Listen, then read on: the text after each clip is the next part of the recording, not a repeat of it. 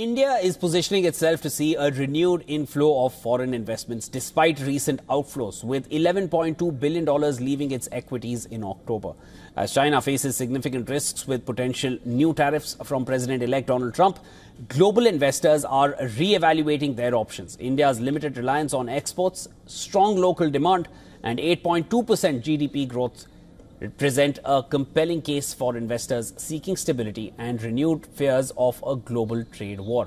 Recent trends suggest a shift towards India as a favorable destination, particularly for foreign investors seeking alternatives to China. Domestic institutions stepped up in October, investing a record $12.7 billion.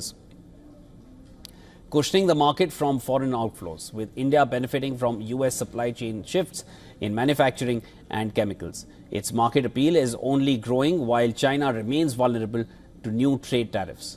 Analysts are optimistic about India's potential for a foreign investor comeback as it continues to gain traction in global bond indices and maintains currency stability. The rupee's relative resilience, dropping only 0.2% recently while regional currencies fell by over 1%, highlights its appeal for international investors.